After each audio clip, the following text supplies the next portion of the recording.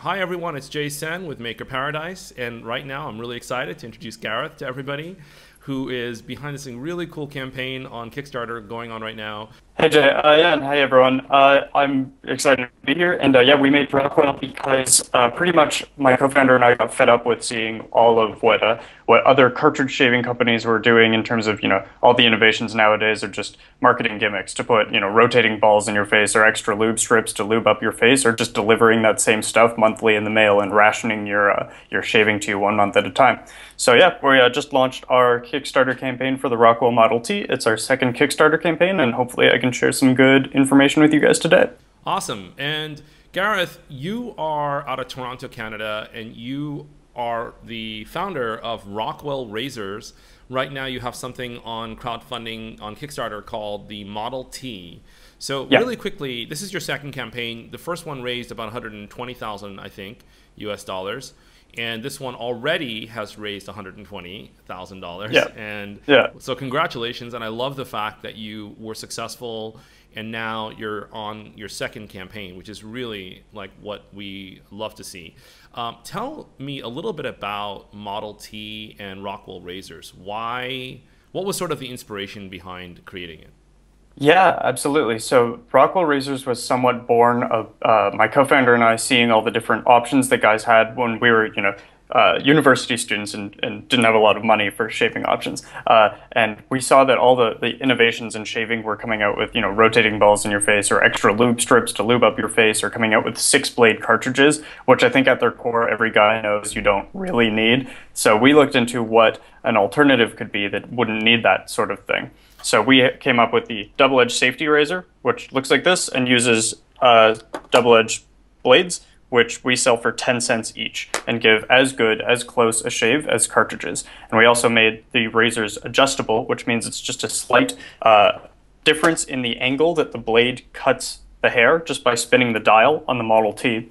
And essentially that means that any guy can get a close, comfortable shave no matter what his skin type or hair type.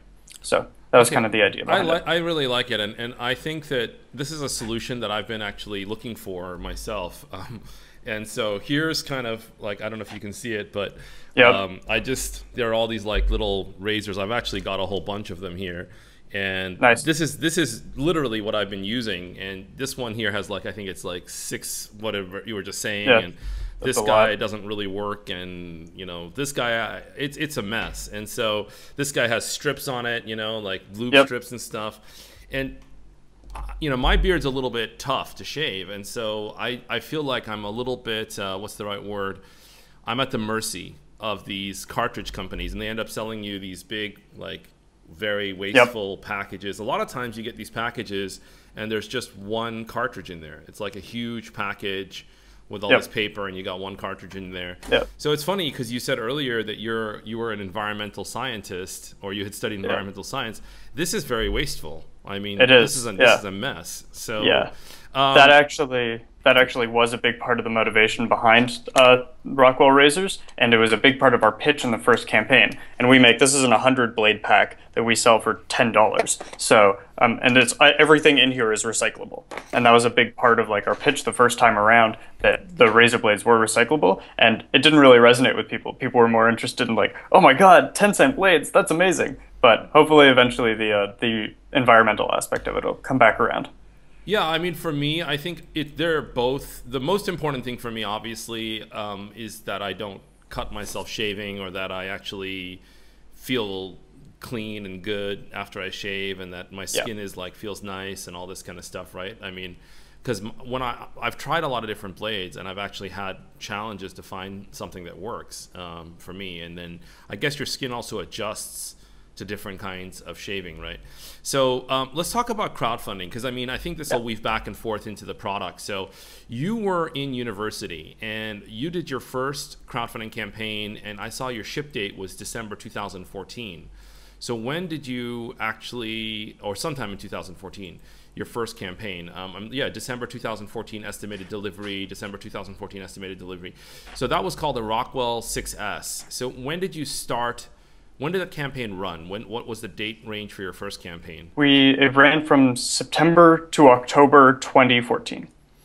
And were you still in university or just graduated? Yep, full-time university, right in the middle of midterms. You heard about crowdfunding, and I mean, how did you actually hear about it? I mean, you're in university. A lot of people, yeah. How did you hear about crowdfunding? I definitely was just following the tech news, and you kind of hear about one or two successful crowdfunding campaigns, and we thought, well, this wasn't intended to actually be something that turned into a full-time business, but it was an area where we could gauge interest in our product before necessarily going into full production. So to me, that was the main motivator. I just understood that Kickstarter would be a good place to gauge interest, because if you didn't reach, our first goal was $12,000. So we figured if we don't, we know that we can make the product if we reach $12,000, and if we don't reach $12,000, then there's no skin off anyone's back. So wow, and you ended up reaching 120, which is amazing.